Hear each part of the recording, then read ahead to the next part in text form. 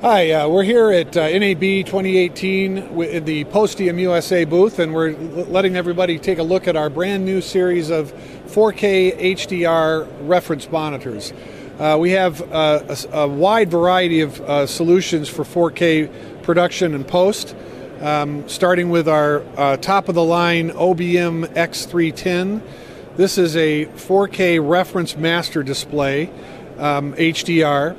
It's capable of a maximum output of 1,000 nits for the white point, and uses a very, very innovative technology to enable very bright white without the halo effect you see with some LCDs with local dimming.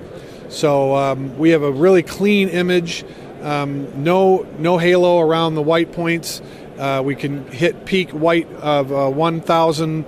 Even when you apply a LUT or put it into specific color space, we still retain that 1,000 nit output on the peak white. And these models are designed really for very high-end HDR mastering. And this is a 31.5 inch 4096 by 2160 native LCD panel.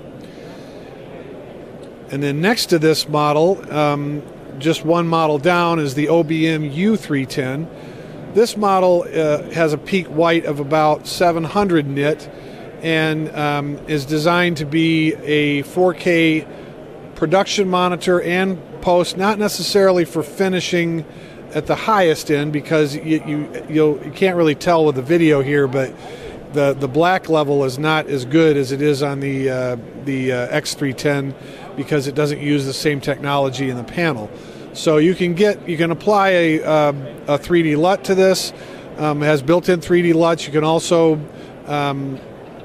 put it into different HDR modes, but you're not going to get the full dynamic range that the X310 can do, because the panel's not capable of the black level that the 310 is. But it's a lot less money, and so this is a way to get into 4K HDR post without the high price tag that you have with the X310. The next model down, and those both have the same resolution, by the way. The next model down is our OBM U240. This is a 3840 by 2160 LCD based panel. It is really designed for both production and post. It accepts a single link 12G SDI input or 3G SDI quad link square division and 2SI 4K. It has very wide color gamut. Color space and gamut comparison is a feature, and that's also available in the other models that I just showed you, where you can actually split the screen and be able to see the comparison between them. Let me see if I have another signal here that'll do that.